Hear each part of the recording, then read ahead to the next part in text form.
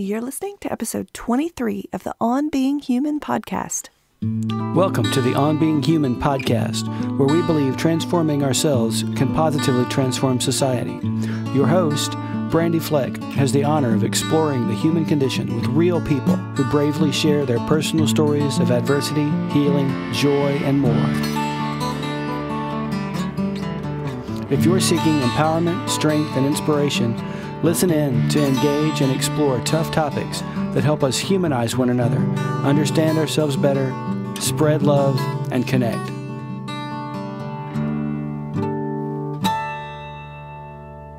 Welcome back to another soul-exposing exploration of what it means to be human.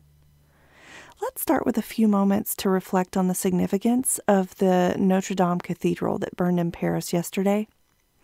My love truly goes out to those closely impacted. It was a humbling experience to step foot in Notre Dame back in 2007, such a magnificent creation and sacred space, and I can only imagine what the people of France are feeling right now. Former President Barack Obama posted this statement on Facebook yesterday afternoon. He said, "Notre Dame is one of the world's greatest treasures, and we're thinking of the people of France in your time of grief.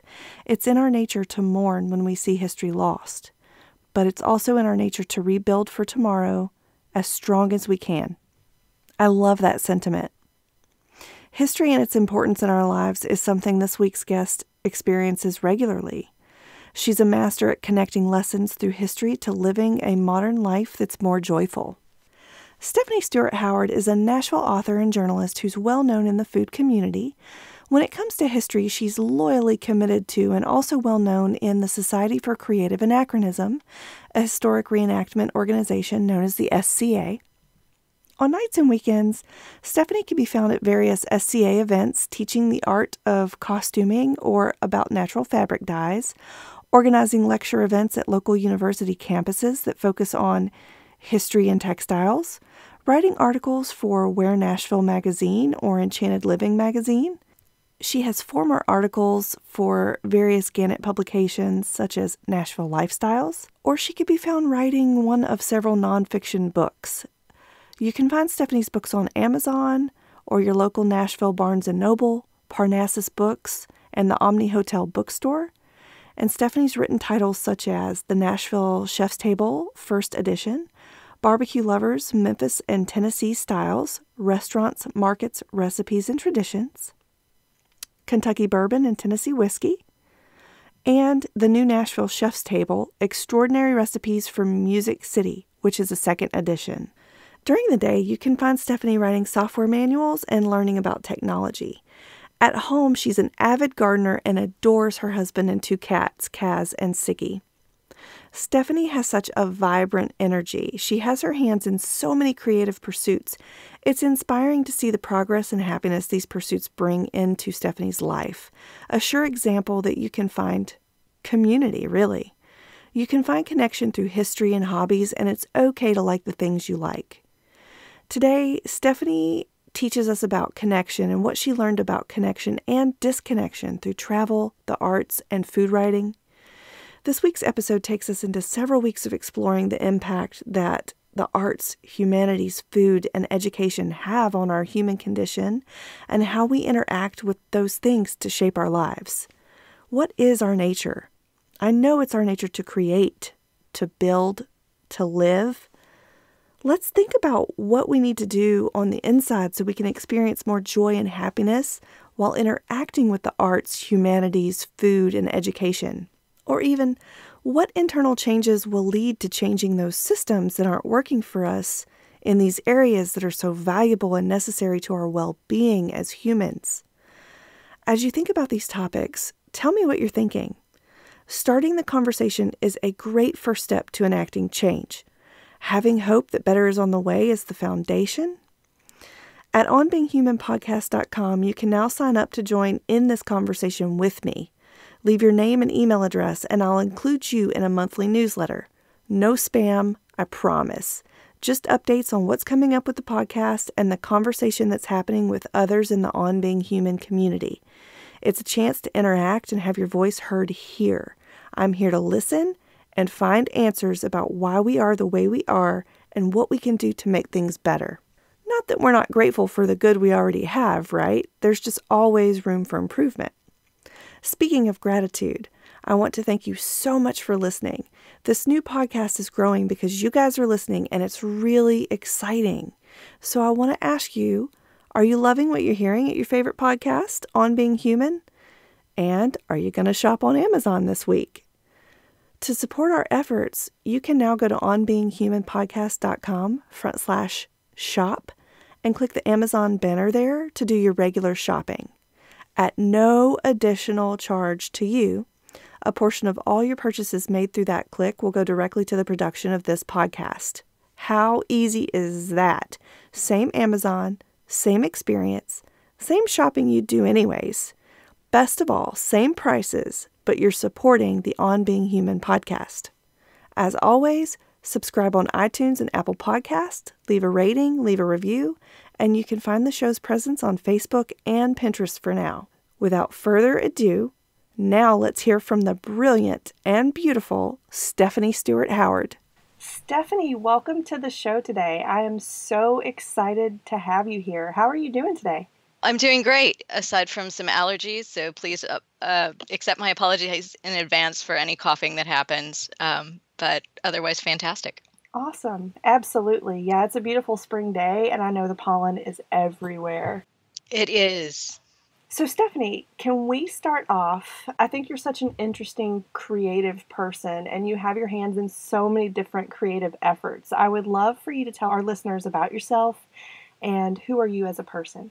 That's a big question. I think of myself as kind of an artist and maker, and that's kind of how I think of myself first in every way. And I've been that way since I was a child. I think my parents encouraged it. One of the things that I love about my mom particularly is that the first thing that she ever read me was Shakespeare. She was an English teacher. So, I would get Baby Food and Midsummer Night's Dream. That's awesome. And as soon as I was old enough, she encouraged me to tell stories. So I can remember being little, like 2 and 3 years old. And I would have my stuffed animals and stuff out. And she'd say, okay, tell me a story with your stuffed animals. And I'd do that. And that was the way she raised me. So there was never a point where being a storyteller wasn't part of it. And as soon as I was old enough to hold a pencil, I was drawing those stories and telling those stories that way. And eventually writing those stories. My younger sister and I went through a period where we wrote a whole bunch of plays and tried to act them out with our friends and our relatives and anyone who would actually listen to us and let us get away with that. And the older I got, the more I got sucked into things that would be considered like traditional craft, but I didn't think of them in that way. And a friend of mine and I have kind of a joke that we are the most traditional, non-traditional people that we know, because we're masters of things that are always considered like housewifely arts, things like sewing and cooking and gardening and all of those things. But while those are traditionally kind of lumped into the history of women's work, there are also things that are necessities that without them you don't have life. Gotcha. So they may be women's work, but they're vital.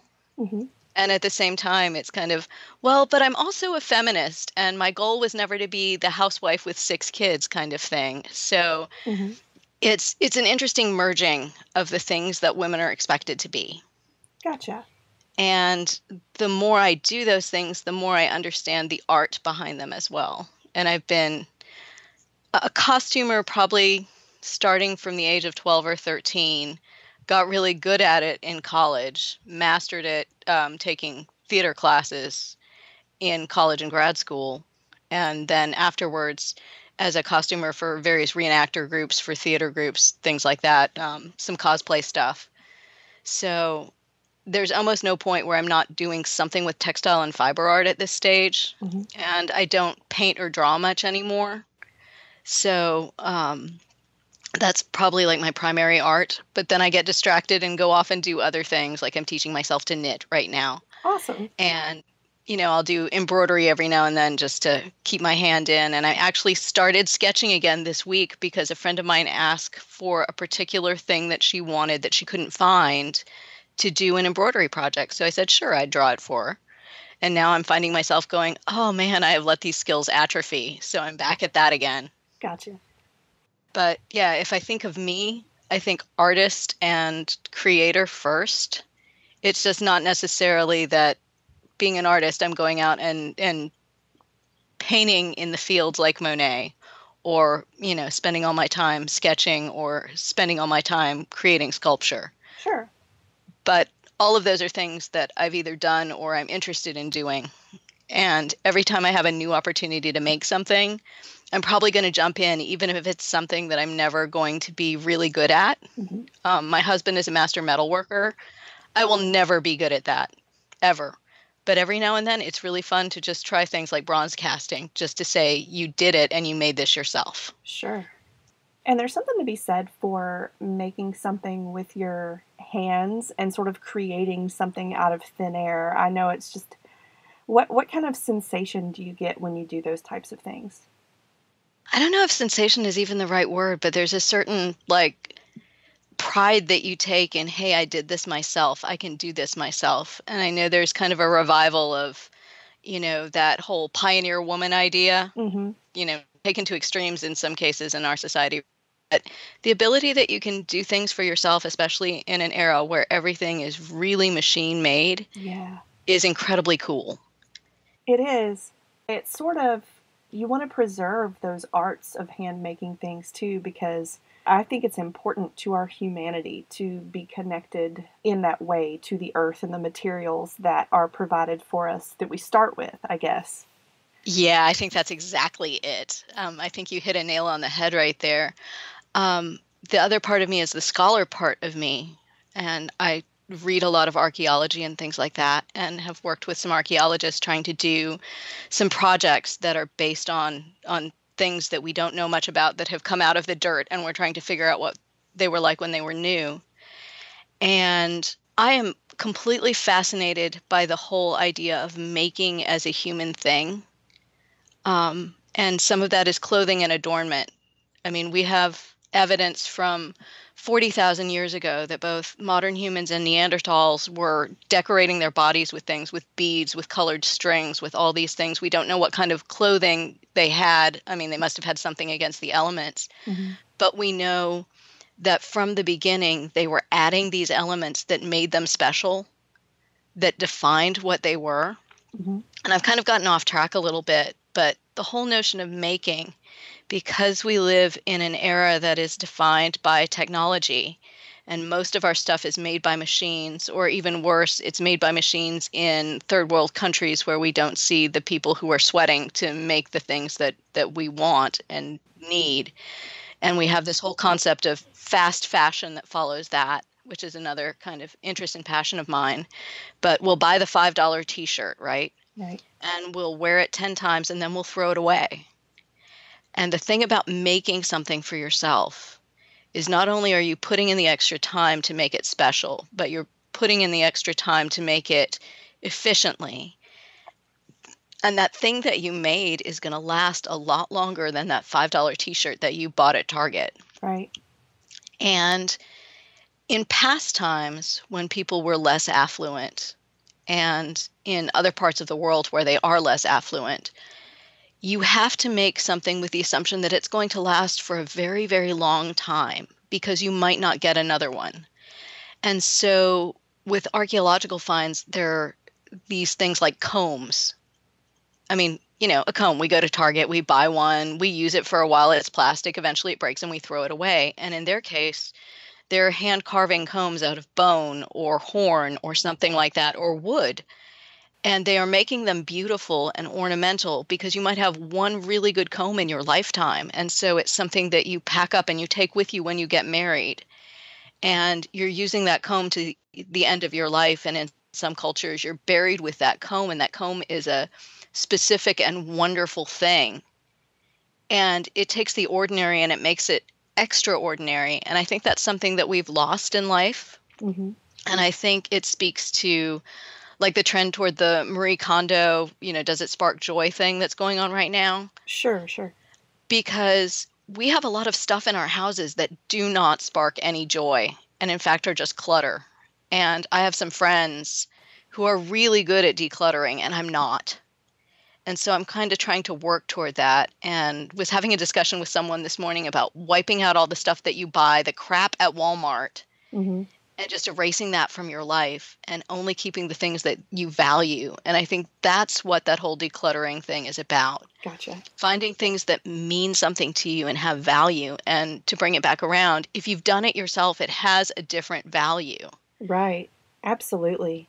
There's an amazing book that's just called Craft, and I'm blanking on the author's name, so I'll have to send it to you and you can add it to the notes. Sure.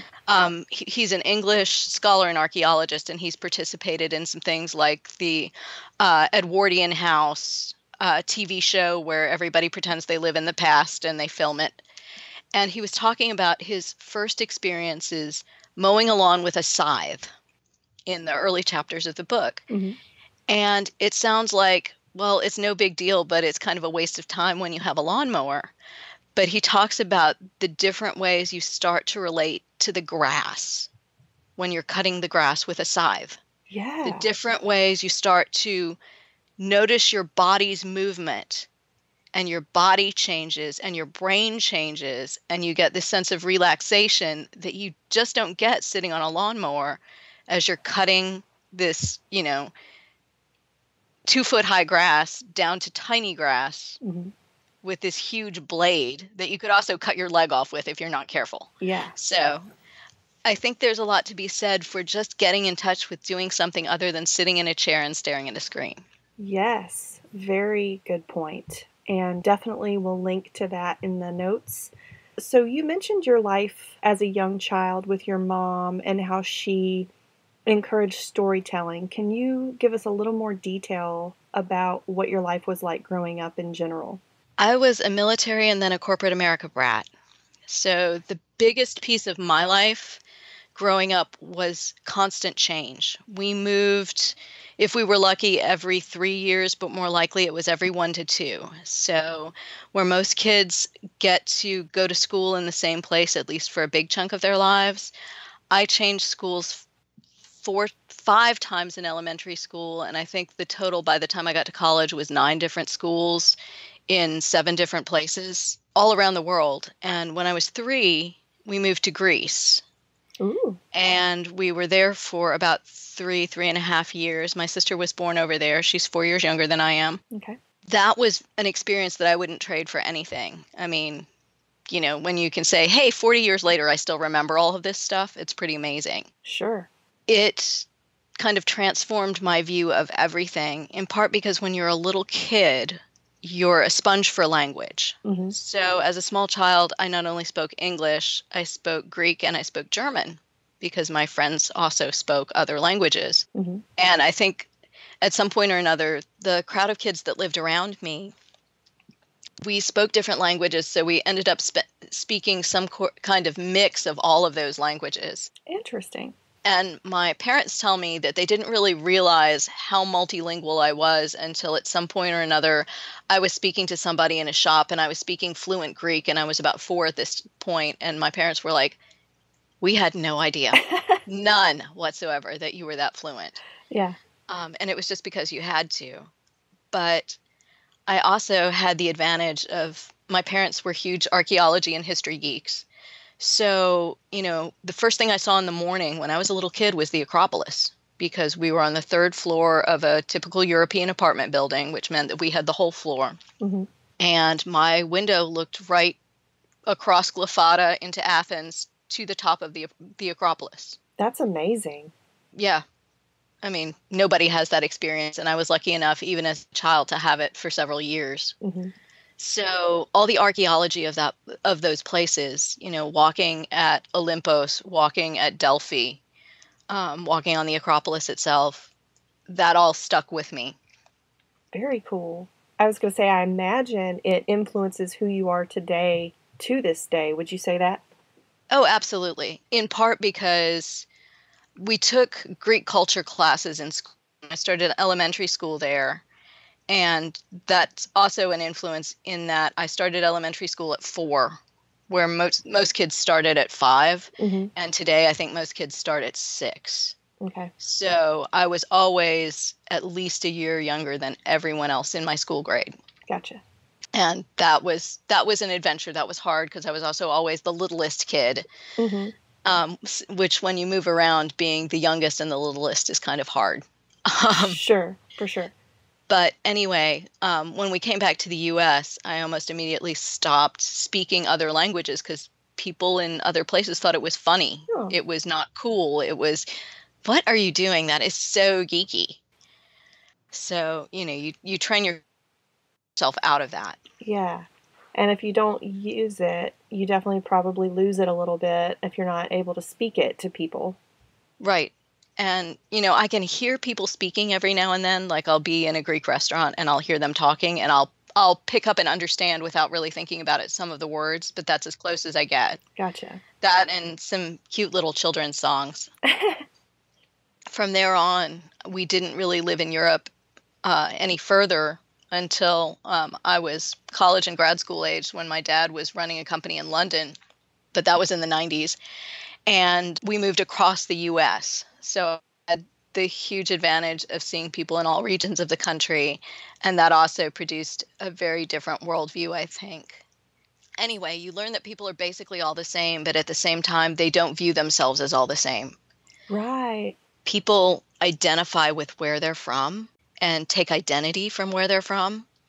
And I think when you're a military kid, that's impossible. Yeah. I've read some studies that suggested that military kids have a really hard time adapting as adults Mm-hmm. and tend to move around a lot themselves, which I did in my early adulthood, but now I'm fairly settled, which is probably a good thing. But your worldview is always a little different because your concept of home is always a little different. Gotcha. Well, what is your concept of home? Home for me right now is where I am because my parents settled in the Nashville area when they came back from England in the 90s. And after grad school and running around being an actor and living in LA for a while and stuff like that, I settled here too. And my sister ended up settling here. So this is as close to home as I've ever had. Okay. But my grandparents, both sets, were in different parts of Virginia. So there's still a part where Virginia is home. And I have a lot of family in South Carolina, which I never identified as home, but it was a place that felt, kind of warm and cozy for me because there were a lot of people I valued there. Mm-hmm. Many of them, my older relatives, have passed away. So it doesn't mean the same thing anymore that it did then. Gotcha. So home is sort of where the people you love are. Right. Gotcha. Well, this is a good segue into, can you tell us a little more about what your life is like now? Busy. For sure. I made a conscious decision, as you know, to move into the tech world Mm-hmm. as a profession a few years ago. And I think that was a really good decision. And I love what I do, being a technical writer with a software company. Mm-hmm. But I also keep a hand in. I spent a decade being a full-time journalist and editor, mostly with Gannett. Mm-hmm. I just published my 4th book, which are all about food and travel. Oh, and they're so amazing, you guys. Those will definitely be in the show notes too. Thank you very much. Sure. I had a lot of fun writing them. I was not trained as a journalist. My degrees are in English and theater.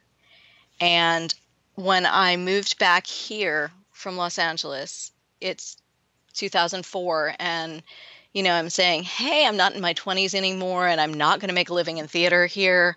How do I, reinvent myself? Mm-hmm. And so the thing that I always knew that I could do was write. And so I honestly sent a letter to the editor of the living section of the Tennessean at the time and said, hey, just try me out and let me write a couple of things. And they did. That's awesome. And so I had a couple of years where I had 5 jobs at the same time, Mm-hmm. which ranged from bartending to historic tours to cater waitering to all this other stuff, while I was trying to be a journalist, and then lucked into a full-time job with Gannett at Nashville Lifestyles. And there's my cat in the background. His name is Kaz. He's a very important part of my life, as is his sister. But he comes in and talks every now and then. So, yay, audience, my very big fluffy cat. Yes. And he's the Norwegian forest cat, right? Well, he's part Norwegian forest cat. Okay. He's not a purebred, but he looks like he's a purebred. Gotcha. But because he and his sister were dumped together at a friend's farm in Kansas, as I segue over to that, we know that he's not a purebred. Gotcha. But he's huge and talky and chirps at birds and is pretty adorable. Yeah. So I started working with Nashville Lifestyles, and at that point, well, actually, at various points, we had 5 publications at any one time, and I was writing anywhere from 1/3 to 2/3 of every magazine we put out, and eventually became the managing editor there, and was really the only full-time editorial person on the entire staff. It was owned by Gannett, and for a long time, very independent of Gannett. I got a chance to kind of explore lifestyle journalism as a thing.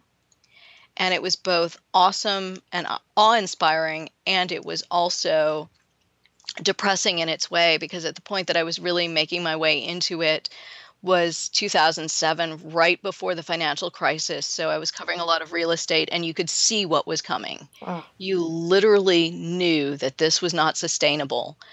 And some of it was crazy, especially some of the massive building that was going on in downtown Nashville at the time. And I had the misfortune of watching in 2008 as so many of those projects got scuttled and people went bankrupt over them. And that was just depressing as all get out. I bet, yeah. But the bright side was getting to cover some up-and-coming artisans and artists who have really been highly successful, ranging from very successful chefs to people like Emil Irwin, who makes handbags here in Nashville, and other designers, getting a chance to get involved a little bit in Nashville Fashion Week. I met the woman who eventually made my wedding dress, Olia Zavazina, who now has an incredible business in wedding and formal wear, who I'm so delighted I still have that dress, and because it's a non-traditional color, I can wear it as, a party dress. Mm-hmm. But it was also very fast-paced. It was very draining. And there's a point where doing something that you love is wonderful, except that when you never, ever can let down from it, it becomes exhausting, and you wonder why you love it. That's a good point. I think that's true of a lot of artisans who say, I'm gonna break out and make it in this business and make the thing that I love making my life's career. I know there's this whole follow your passion worldview, mm-hmm. but sometimes it's better if your passion is a side hustle. And it was hard for me to learn that lesson. Right. Like, you can have a purpose and a path on this planet, but that doesn't mean it has to be your job, and it can still be your path, and you can take steps down it, I think. Yeah. Well, I mean, a lot of the great artists of history, that's exactly what their lives were. In theater, for example, a lot of the best theater that was made in the 18th and 19th century, some of those actors were not professional actors. They were people who were actors after the fact. Mm-hmm.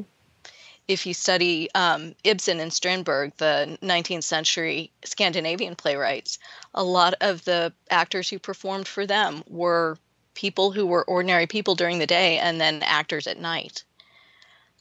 And they were great and they were talented, but they weren't Sarah Bernhardt.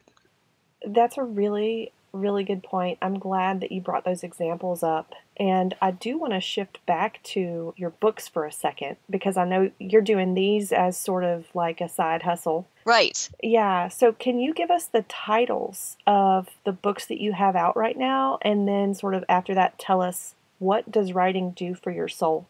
I should say that I left Gannett in 2013 to actually write these books, or write the first one, and kind of strike out on my own. And I was a freelance writer for 2.5 years.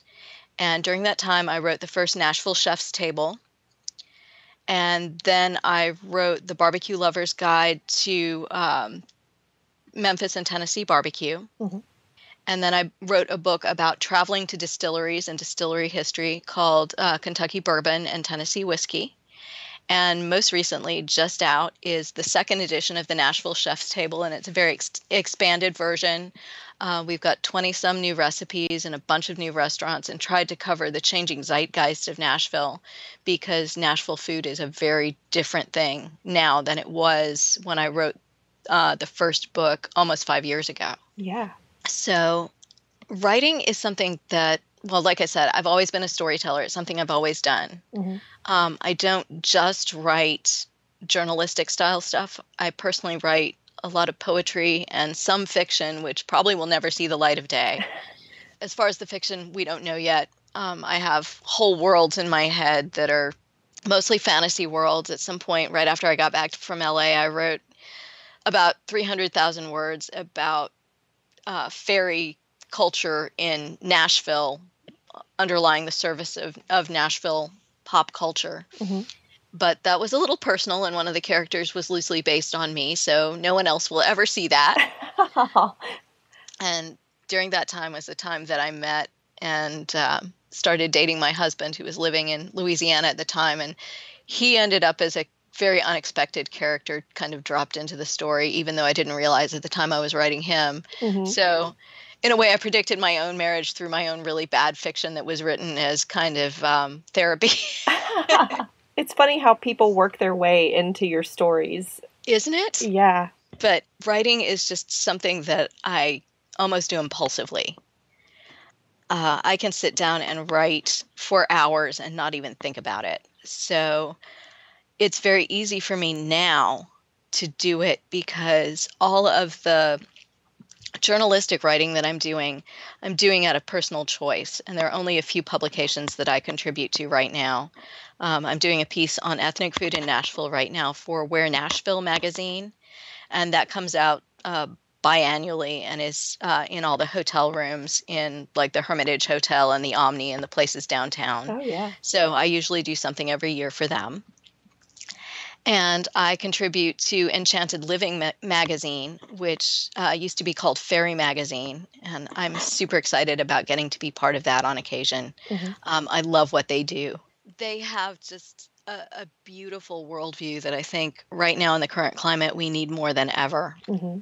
And it gives me a chance. I recently did a piece on gardening for them, which is another kind of peripheral interest of mine that's gone over the top. And just the whole notion of living life, looking at the world from kind of an artistic and magical perspective, which is something I think we need in life. I think we need to see something other than just the exhaustion of day to day.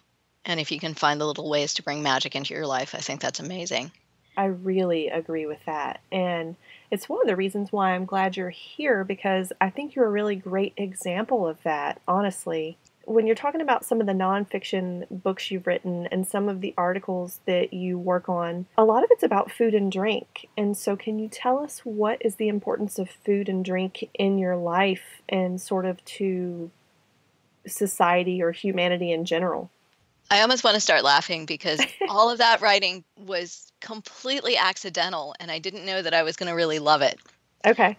That I write a lot about food is hilarious to me, in part because I'm a migraine sufferer, and food triggers are a serious problem in my life, and I have to actually be really careful about what I eat. But by necessity, I had to pick up food writing for Nashville Lifestyles, and especially when I was traveling, doing travel articles, I needed to be really good at that. And then I made contact with a lot of chefs here in town.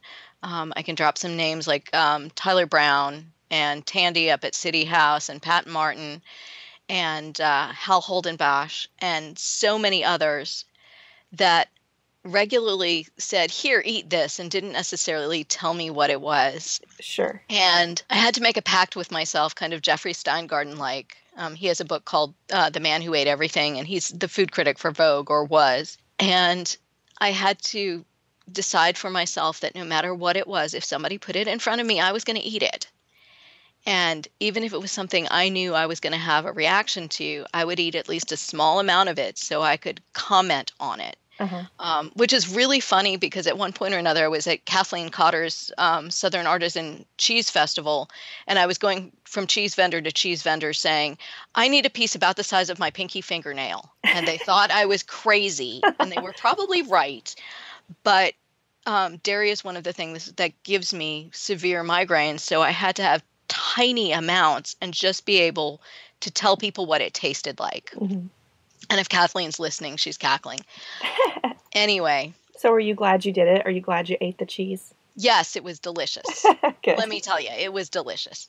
The experience of writing about food is a little bit different than almost anything else, because food is like one of the great human pleasures from our earliest understanding of who we are as people. Like when you're a little kid, you know exactly what you want to eat. And what you want to eat is probably not the liver and is probably definitely the apples and bananas, right? Yeah. Because the apples and bananas, those are delicious. So it's one of those things that's almost makes you happy in your gut. And I mean that not just in terms of your stomach's full, but it's a visceral feeling. Right. This is one of the great pleasures of life. And back to what I was talking about with fashion and clothing, it's the same thing. You have to eat to stay alive, but you don't have to choose to eat things that are well prepared or well cooked or delicious, but somehow or another, as people, we chose consciously to make things as delicious as we could. And a lot of the writing that I do is focused on Southern foodways for obvious reasons, because I'm writing in Nashville. And lately, it's much more focused on ethnic food and the way that things like Indian food or Chinese food or Japanese food are starting to move in, and the fusions that are happening between what's supposedly traditional Southern food and what's traditional Asian food, and amazing things are going on. I was talking to Vivek Surti at Taylor Nashville, which is a new restaurant that at some point or another we have to go out to. Sure, yeah. He's very much the Southern fusion with Indian tradition kind of chef. And what he does is, I think, underline what the future of our foodways are. But just to step back for a moment, most of the food that is traditionally Southern food comes from roots that are traditionally European. And almost all of that we consider really fancy cuisine these days, let's have some coq au vin. That is the food of the poor. It is subsistence food that was cooked in such a way to make it delicious, to make it something that you wanted to eat, as well as making the best of what you had. Coq au vin, where you cook chicken in basically cheap wine all day until it falls off the bone and is incredible, is really, you've killed this old rooster. This is not great fresh meat, but, you killed the old rooster because he was no use anymore. How do you cook this in such a way that it's not only nourishing, but it's delicious? That's awesome. Yeah. That's where so much of our food comes from. So much of our tradition that we don't acknowledge is African American food. And, what makes stewed turnip greens so good? Well, you've thrown in a ham hock, and you've thrown in some onion, and you've thrown in some red pepper, and you've let these things cook all day, and suddenly they are the most amazing, flavorful thing that you want to, take your bread and dip in the pot liquor kind of thing. All of these traditions come together to make what we're now calling new Southern cuisine.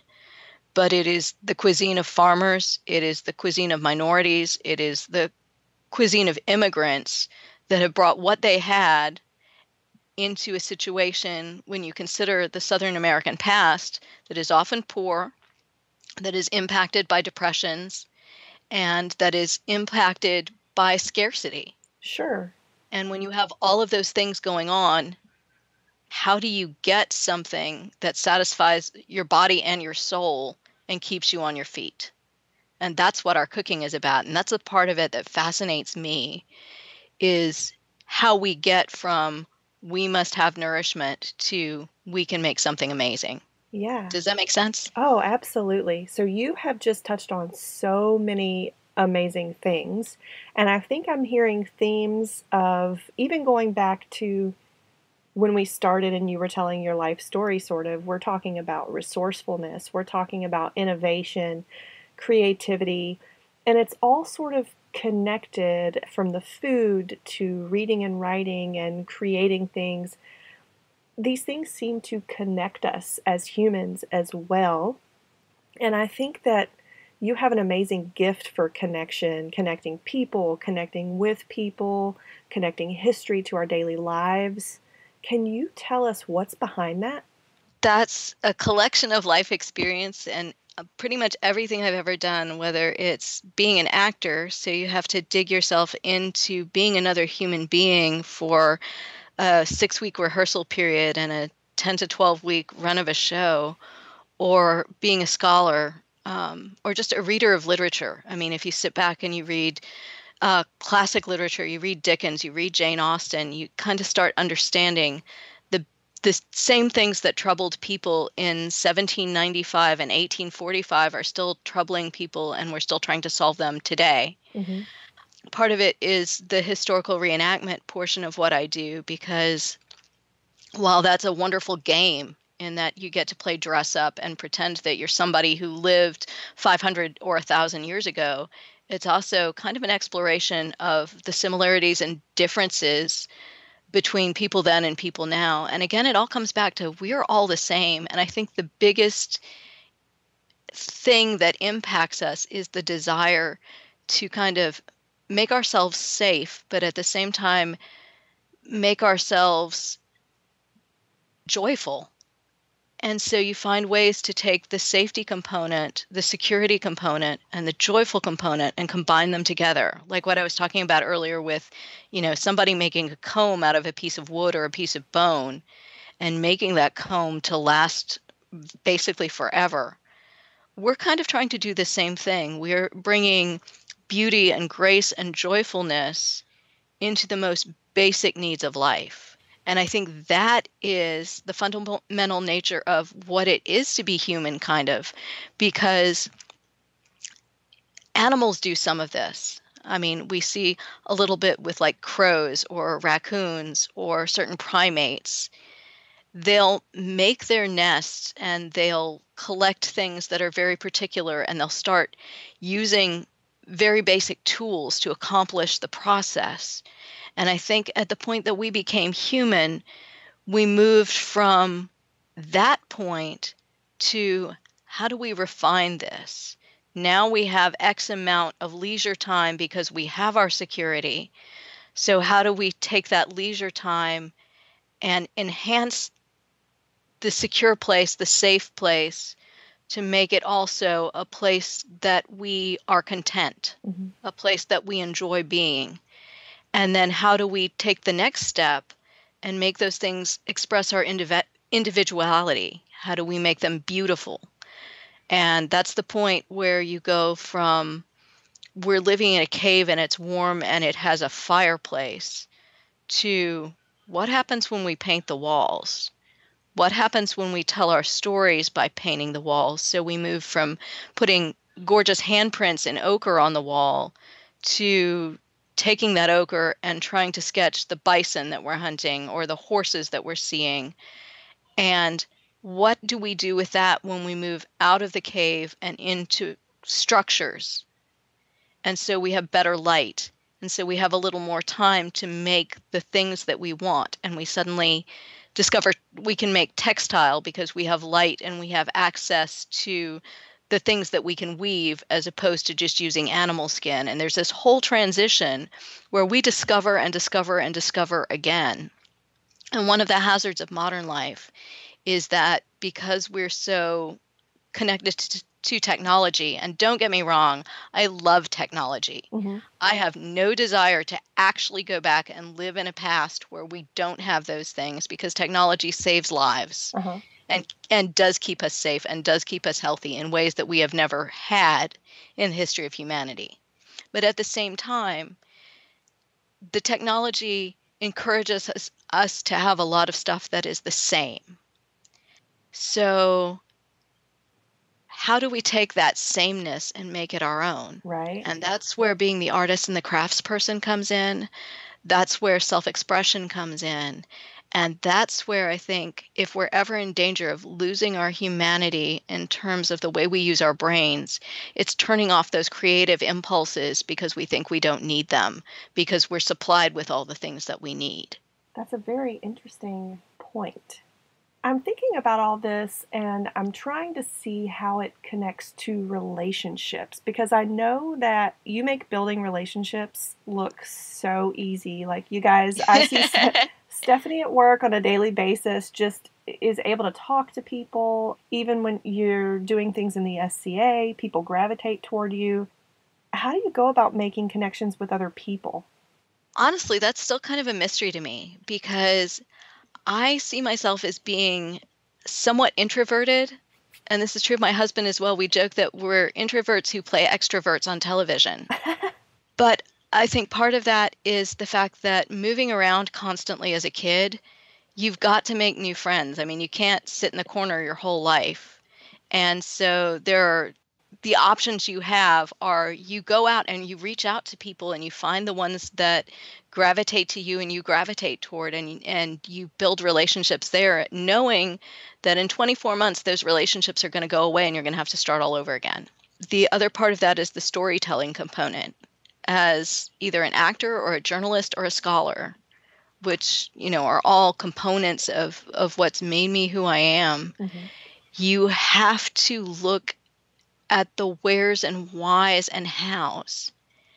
And in order to do that, you can't divorce yourself from other people because you have to understand that people do things through impulse and you have to work with those impulses to understand them because people aren't cardboard cutouts and they have thoughts and feelings and hopes and dreams, and everybody has really crappy days, right? Where you just like want to put your head down on the desk and say, I'm done for today, and you really can't. And everyone has insecurities and things that eat at them, and I certainly do. But in order to function in the world, you've got to move past that. And I think people are ultimately social creatures. Very few people, even the most introverted, truly want to be alone all the time. The connections that we make with people are crucial for a happy life. And for me, building connections with people as a journalist, you have to go out and you have to find the ways that you can relate to the person you're talking to, and the person you're talking to is not somebody that you would potentially really want to have as a friend, really want to hang out with, but you still have a duty to tell their story because they're doing something that your audience wants to know about. So you have to sit down with them and have a conversation and find a way in so that you can tell their story in an effective manner. And probably that's been the most useful skill I have ever developed in terms of making connections with people. Gotcha. As somebody who also struggles with anxiety, the other side of that coin is because you have anxiety, and I think to some extent the vast majority of the population has some level of anxiety. You have to be careful not to write your anxieties onto those people. That's true. Very true. Sometimes that's the hardest part of it all. So in terms of making connections, I have to make sure that I'm not writing my own anxieties onto other people. My medieval reenactment group, I'm part of the Society for Creative Anachronism, and I have been since I was in 7th grade. So, that's a 30-year plus commitment to an organization that I've participated in with groups around the world. And that actually was very helpful for me in terms of getting to know people and making connections that would help me the next time I moved in advance of those moves. Certainly in high school, which was awkward enough when you move multiple times. If you've already got that kind of preliminary connection to people, it really helps. And when those people share, at least peripherally, an interest with you, that helps even more. And the SCA is this huge worldwide medieval reenactment organization. You can find out more about it if anyone's interested at sca.org and find local groups and things like that if you have any interest. But it's something that started as a costume party well before I was born in Berkeley, California. And they had so much fun, they did it again, and then they did it again. And before you knew it, it had created this vast, sprawling culture. And that was in the mid-1960s. And it was the parallel to the rise of Renaissance fair culture and all of that. And where Renaissance fairs are exterior, they invite people in to see a show. The SCA is interior. They invite people in, but only to play the game with them. Mm-hmm. And it's a really extraordinary culture, and like every other long-lasting 50-plus-year-old thing in the United States, is going through its own issues with the same things that are going on in modern culture right now. But it does give people who feel like they're looking for something a way to interact with others in ways that maybe make them feel safest. And I think almost every subculture that exists is exactly for that purpose. You feel like you're an outsider, but once you find your correct subculture, whatever it is, you can feel like you're inside. And the people who are there because they want the culture to continue welcome you in. And some of those people will turn out to be your closest friends. But I think that's true of every community theater group out there, every church group out there, every scouting group out there, every hobby group out there. Your local gardening club is like that. All of these organizations exist to make us make connections. And because I guess I've traveled so much, it's easier for me to make those connections because I'm used to doing it. It's the default in my brain. I've got to connect with these people because these are the next people who are going to define this phase of my life. But I think any hobby organization is designed primarily to do that, to make you feel like you've found, I kind of hate this word in contemporary culture, but you've found a tribe. Sure. You've found the people that are going to support you and be there for you. Yeah, that makes a lot of sense. And you mentioned the concept of feeling like an outsider. Really quickly, can you describe how disconnection feels? Have you felt it? I have definitely felt it. Again, with all the moving, I think everybody feels it when they change jobs. I think everybody feels it when they move. I think everybody feels it when they are the new person standing on the edge of a group. And I think that our brains tell us that this is hard, that we might not be worthy of the people that we're looking in at, that we might not be able to do this, that we might not, that we probably can't. It's that insidious thing inside your head that tells you you're never going to get to the place that you need to be. And I think the notion of disconnection is really a notion of separation. It's an us and them thing, which again, that's a problem in our culture as a whole. We have got to get past us and them, or we're never going to go any further. But as an individual, I think it's even harder.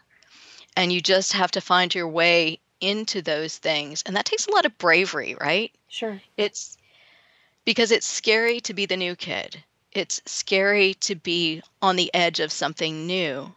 And you have to take those steps in, and you have to be aware that as you take those steps in, you're going to have failures. And I'm not great at failing. I think that's something I learned primarily from my dad. My dad is really good at a lot of things, but I rarely see him take up things he thinks he might not succeed at. Mm-hmm. Fortunately for him, there are like 3 things in life ever that he's not succeeded at.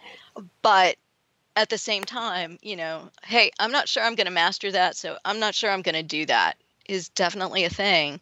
And I've seen myself be really reluctant to take up something that I'd really like to try or something like that because I might not be good at it. A shift to the tech world was definitely a huge eye-opener because I'd never had to have some of the awareness that I have to have now in working with subject matter experts and things like that. So you have to be willing to teach yourself. You have to be willing to make mistakes. And in the end, you have to know you're going to make mistakes. And again, I'm someone who hates failure. I think most people hate failure. Mm-hmm. It's hard and it's awkward, and it doesn't make your life happy. It leaves you with that knot in the pit of your stomach again.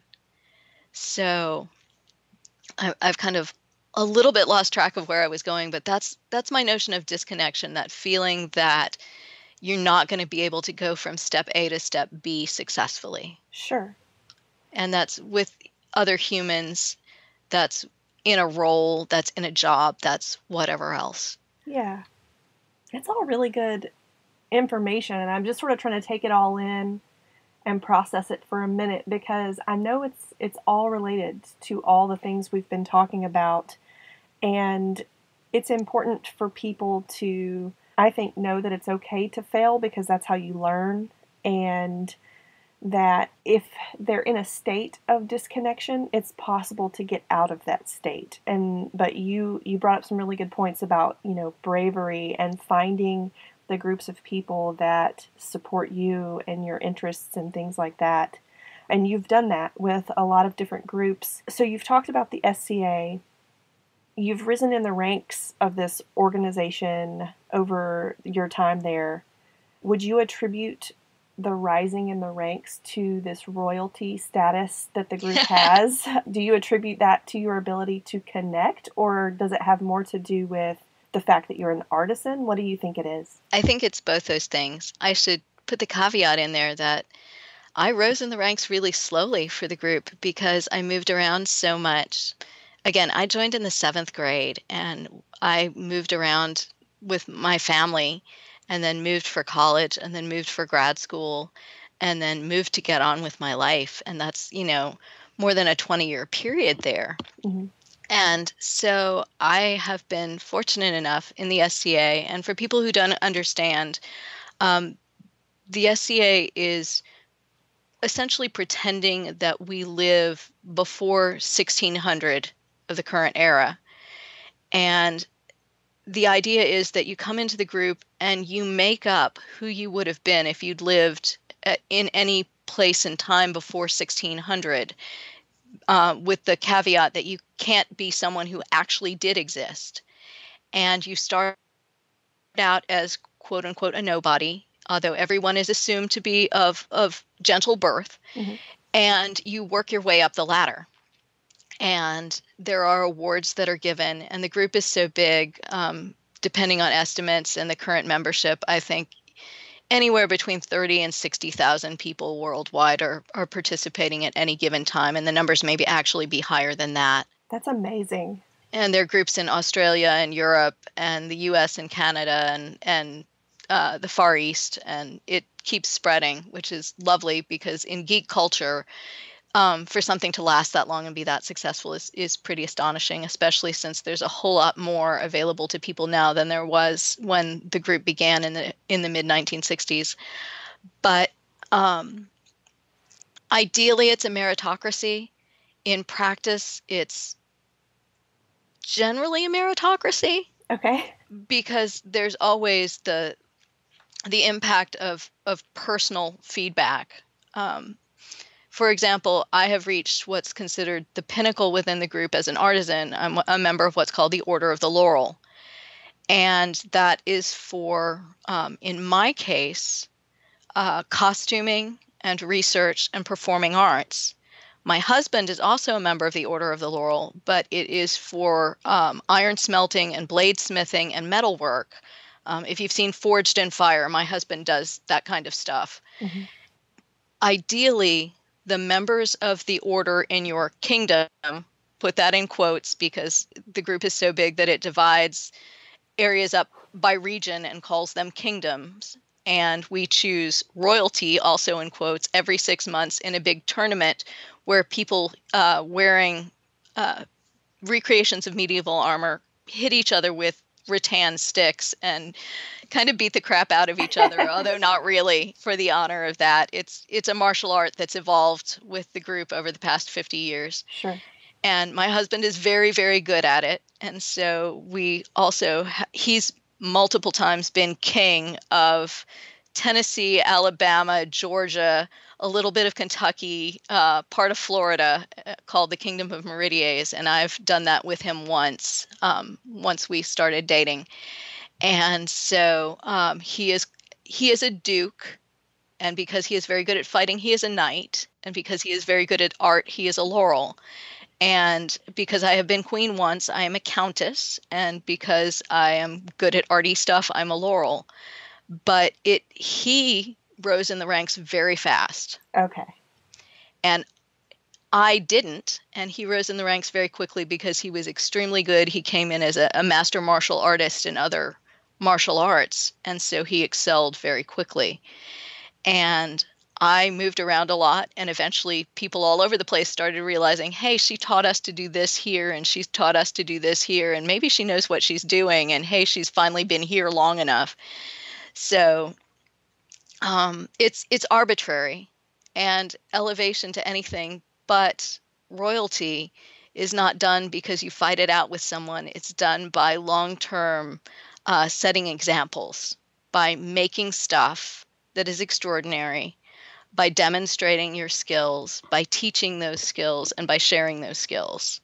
So that part of it is something that has been very crucial for me. The only ambition I ever had in the group from the age of 11 onwards was, I'm going to be a laurel. Mm-hmm. And, it took me 20 years to do it. Sure. But that's not a bad thing. Yeah. And, for some people it's going to take 4 or 5, and for some people it's going to take 20. And for my friend Carol, it probably took closer to 30. But the thing about it is the ranks are nice and all of that. But what the group does, and does very well, is put you in touch with other people who do the things you like doing, whether it's costuming or metalwork or woodwork or leatherwork or whatever craft is really cool to you, or whether it's just research, or whether it's, I really like putting events together, so I'm going to stage this whole event. Whatever your skill set is, whatever your personal nerd out thing is, it puts you together with a bunch of those same like-minded people, and you can feed each other's souls and feed each other's craft and feed each other's geek. And that is the most extraordinary thing. One of my closest friends, Jennifer Matthews, who's the costume professor at the University of the South, and I have spent literally probably hundreds of hours working on projects together, in some cases putting together costumes for the coronation of a particular king and queen, or for some kind of special occasion. And the bond that creates is amazing when you've got a group of people working on something that's essentially a masterwork that's going to be seen by comparatively few people, but will be an extraordinary piece of art. Mm-hmm. I mean, that's the kind of thing that feeds my soul. And I think it feeds a lot of people's souls. Absolutely. Just being able to make things that will have an impact even on a small number of people, and to make those hand in hand with someone else. And so later today, I'm going to go over to my friend Laura's house, and we're just going to cut some stuff out and sew some costumes, and probably drink a lot of Prosecco in the process of cutting out and sewing costumes. It sounds amazing. Yeah, but that's, one of the things that we do to bond. Mm-hmm. Making things is always a way to bond with people. Sure. And something interesting that you have made me think about is, as you were talking about the things that you do to rise in the ranks in the SCA, I think a lot of those lessons can be used just in everyday life. If you are approaching relationships and society to serve people, to help people find joy, to find your own joy, to relate, to offer skills and be of assistance, these are all things that we all need from one another. And if you do those things, we rise together, I think, is the lesson there. And it's really cool that you're able to do those things in this, as you've mentioned, subculture. But I have 2 more questions for you. Sure. And one is, can you tell us where folks can find your books? You can find them on Amazon.com. If you're in Nashville, you can also find them at Parnassus Books, at Barnes & Noble, and at the gift shops at the Omni and several of the other hotels downtown. Most bookstores in town have them. Certainly, just about everybody right now has the second edition of Chef's Table, which is one of my favorite books, period. I love doing this book. So if you're going to start with anything, start with that. Also, it's full of really fun recipes, and I've made most of them, so I can tell you that they are delicious. In fact, they're from a variety of restaurants throughout town. Oh, yes. I agree, because there's this recipe in there for a chocolate Jack Daniel's pecan pie. And it's that's one of my favorites. It's amazing. I could eat that whole pie all by myself, sadly enough. And then, do you have a website that people can find you at, or a social media presence if people wanted to learn more about you? You can follow me on Instagram at StephanieGwen13, and that's probably the easiest way. You will get bombarded with pictures of my garden, which is lovely. Gardening is a new geek of mine. Somewhere my dead grandmothers are sitting up on clouds going, who is this kid and why did we miss that she actually did some of the stuff we like? I've gotten really into gardening the past 2 or 3 years and am trying to share that. And also you will be overwhelmed by pictures of my previously mentioned cats and possibly a little medieval stuff and definitely a lot of food. Gotcha. Well, and last but not least, Stephanie, what does being human mean to you? Oh, that's like a huge open-ended question. So being human means being able to determine who you are.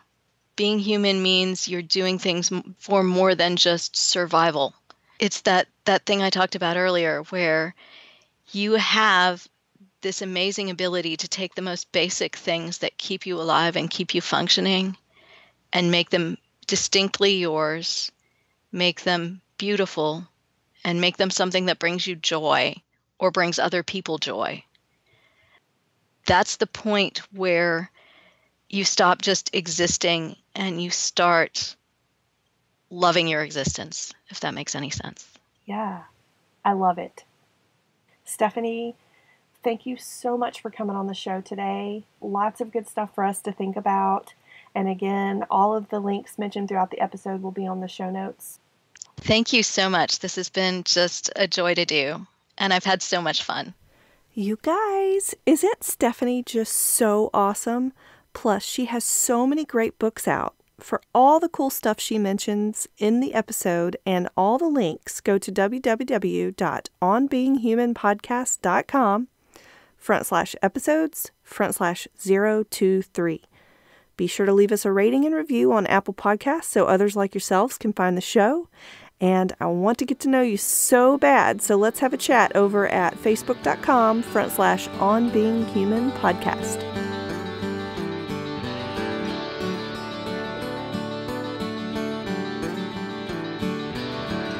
So there you have it. I hope you enjoyed this episode. Tune in weekly at onbeinghumanpodcast.com for more soul-exposing explorations of what it means to be human. Until next week, love to you all.